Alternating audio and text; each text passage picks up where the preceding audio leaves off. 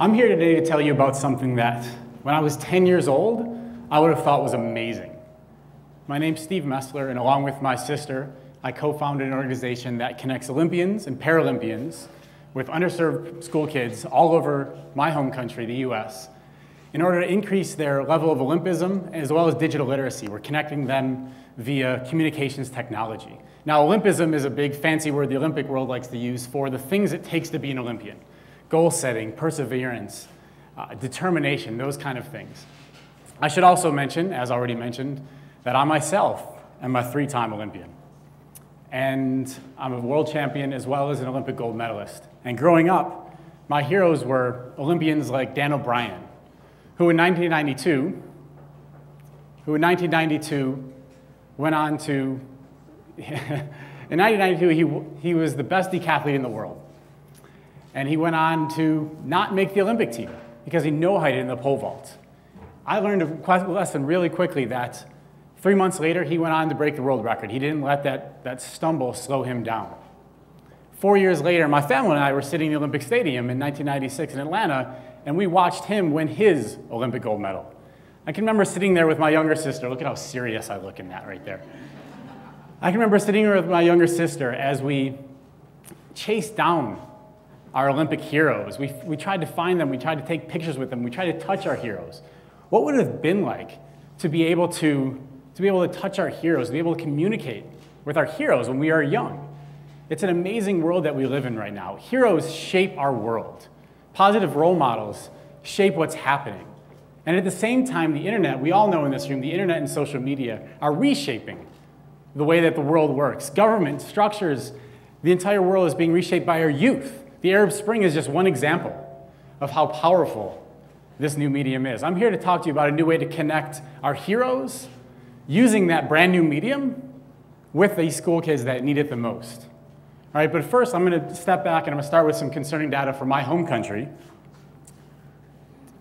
In 2010, Gallup, which is a massive polling agency in the US, did a national survey, and they showed that 2/3 of American students, grades 5 to 12, are considered not ready for the future. Almost half are sitting in school stuck or discouraged.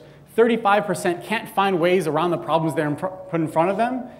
And 42%, only 42% energetically pursue their goals. When I look at this, these are the things that Olympians, this is what we dominated at. This is what we do. And that's the amazing thing to me, and we're gonna take one more step further here, because these are very big numbers. These are very big, broad strokes.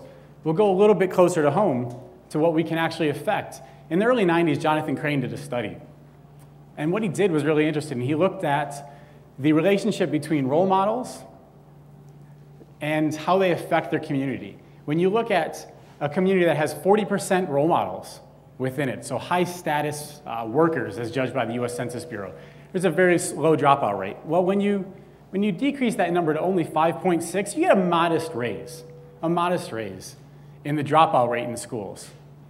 The amazing part is when you go from 5.6% down to 3.4%, you know what happens? The dropout rate more than doubles. Those last few role models within the community that needs it, are the most important people. And that's where we come into play on this. Now, I've got a friend who lives in Nairobi, Kenya, and his comment is that poverty isn't the twisted metal of the slum dwelling. It is in the repetitive, dysfunctional behavior of the violence children who are never exposed to anything better live with every day. We don't know any better until we have heroes. That's the coolest thing. We don't know any better until we see somebody out there do it.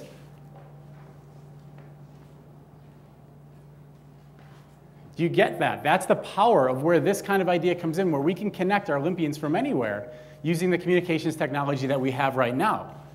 All right, that's where an idea like this, where Classroom Champions, which is what this organization is called, this is where this comes into play.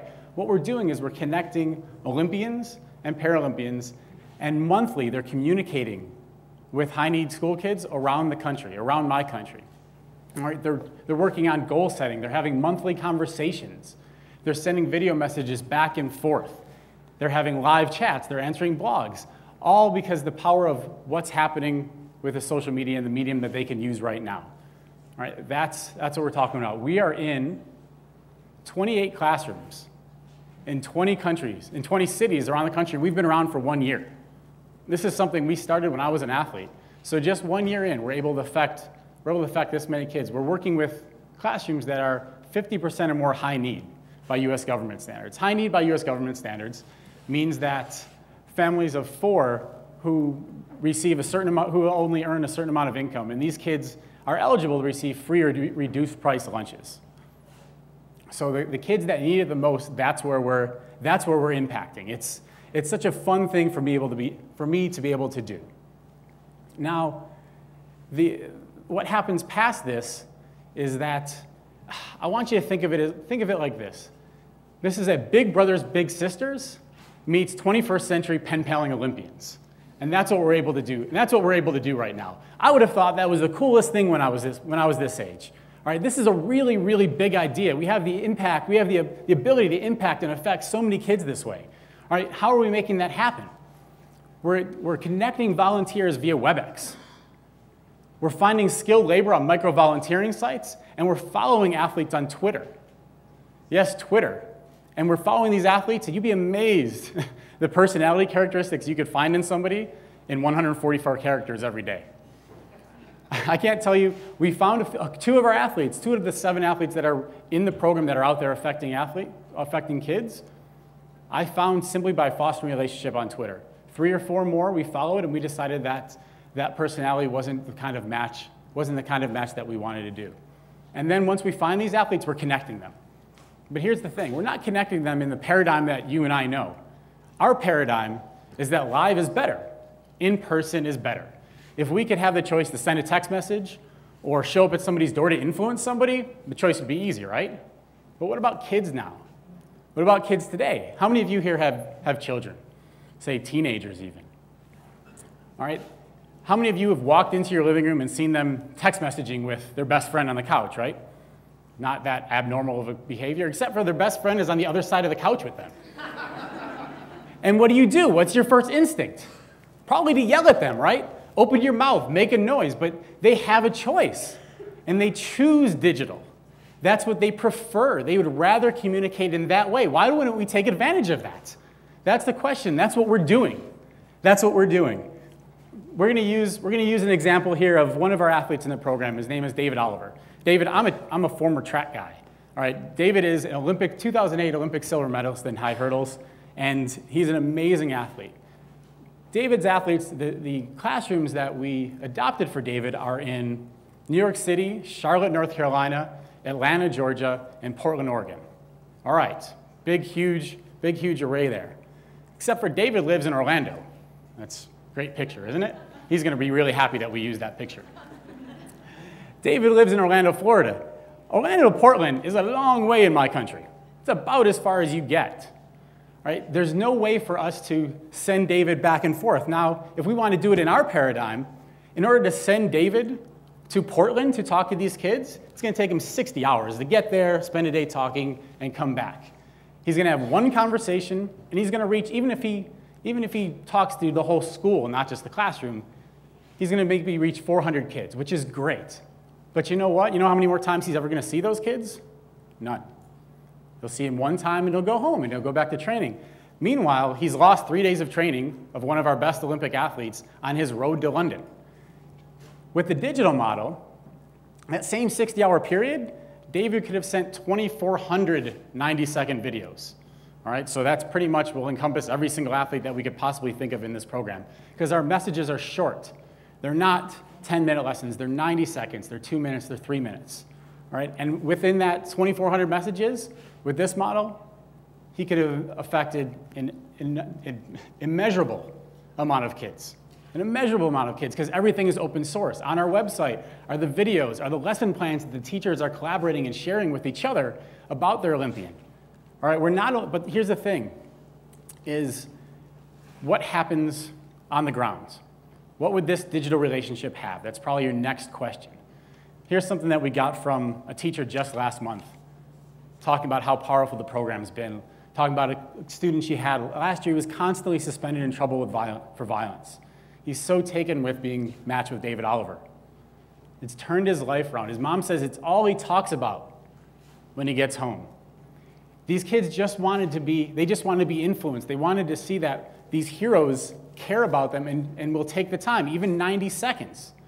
That's enough. Now, okay, we're not just inspiring.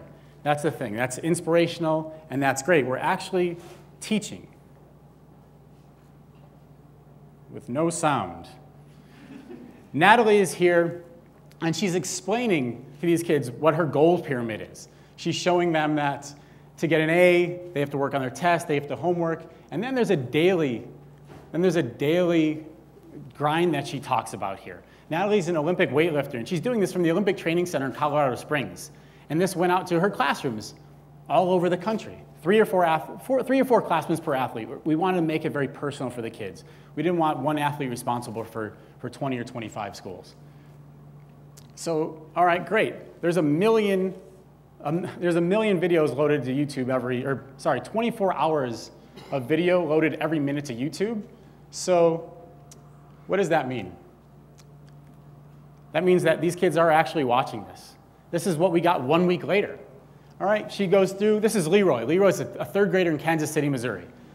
So he wants to get 100% on his test. He knows he has to work on quizzes and homework, but here's the thing for me. Here's where it hits home.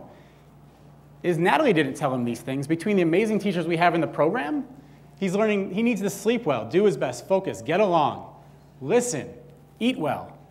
None of us would have said if we want to get 100% on our math test, those are the things we want to do. We're internalizing it. We're internalizing it with these kids, and that's the most amazing, amazing thing to me. And then they're externalizing it. Here they're talking about what their goals are. My goal is to be a professional football player. I wanted to be a football player too when I was a kid. Now, I'm not saying that kids don't know how to set goals.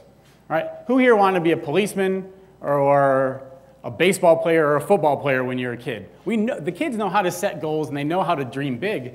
I don't think we do a well enough job of showing them on a daily basis what it takes to get there. Now here's the thing. What else can be taught? Anything. Kindergartners in Oregon are learning to ask questions for the first time in their lives and making them informed questions. But here's the thing. They're doing it to their Paralympic wheelchair basketball player and asking her questions. First graders in Nebraska are writing the first letters of their entire lives. And they're doing it to their silver medalist Olympic swimmer. And fifth graders in New York City are writing bar graphs after they research the hurdlers' times and running averages. Now, to me, when I was a kid, this would have been the most amazing thing. And in less than 2 years, we're affecting 28 classrooms, almost 1,000 kids with over a dozen athletes. This is brand new. Brand new. Now, to me, the power of the new Olympian, the power of the new hero, role model, is something that we've never seen before. And I'm excited to see what the power of the new social Olympian is going to be. Now, not all of us have time to go to a school every day, or every month, or every year.